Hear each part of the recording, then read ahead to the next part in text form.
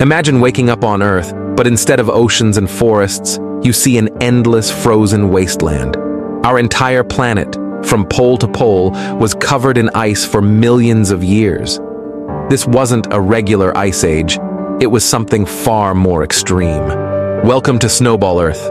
Let's go back 700 million years. Earth looked nothing like today. Instead of continents filled with life, the planet was mostly barren land and shallow oceans. But something triggered a catastrophe. The biggest freeze in Earth's history.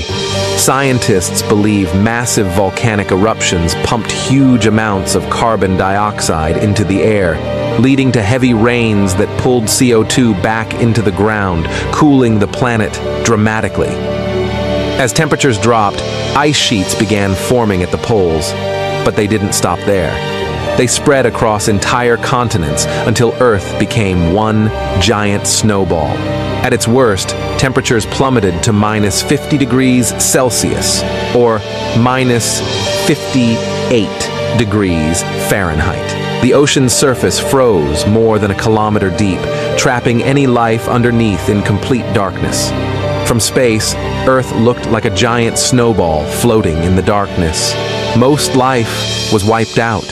But deep in the ocean, near hydrothermal vents, some tiny microbes clung to survival, feeding on heat and minerals. For millions of years, volcanoes kept erupting, pumping CO2 into the air with no way for it to be absorbed by the frozen ground. Eventually, the greenhouse effect took over, and things started warming up.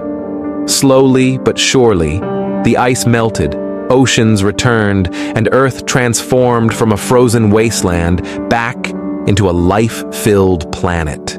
But Earth didn't just go back to normal. Life exploded like never before. This event set the stage for the Cambrian explosion, where complex animals finally appeared. Could it happen again? Scientists think it's unlikely. But with climate change, shifting weather patterns, who knows what surprises Earth still has in store?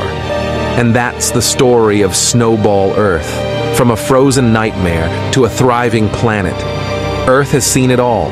If you love this journey through time, don't forget to like, subscribe, and stay curious.